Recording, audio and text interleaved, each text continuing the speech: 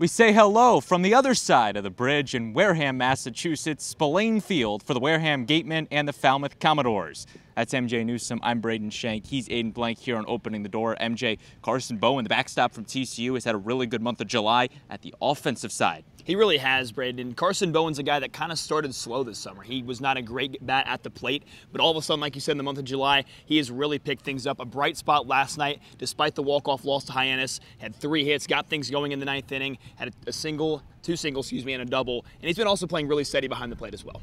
And we always talk about the pitching so much, Aiden. Starting pitching's looked really good, and they're going to give the ball to Gage Wood for his second start of the summer. It has. It was a very good start last night. Gage Wood, second start of the summer, was very good in his first. And then you have to start looking forward because now you've got Parker Coyle going tomorrow for his second start. You're going to get another one coming up from Matthew Dallas on Saturday in a very big game against Bourne. And potentially on Sunday, you see the debut of Hewitt, and it's going to be very exciting. Mac Hewitt added to the roster, pitched a good amount of innings in a long relief situation. Those are the kind of guys you want on the Cape.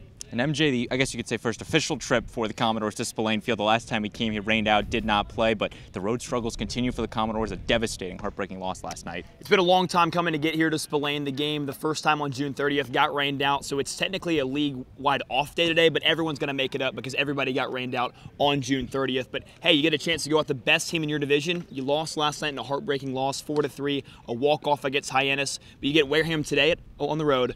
Again at home tomorrow, then you got Bourne at home on Saturday. This is the time where you're going to make a huge push and really get some big wins to try and claw your way back into that 4th spot because, Braden, time is ticking.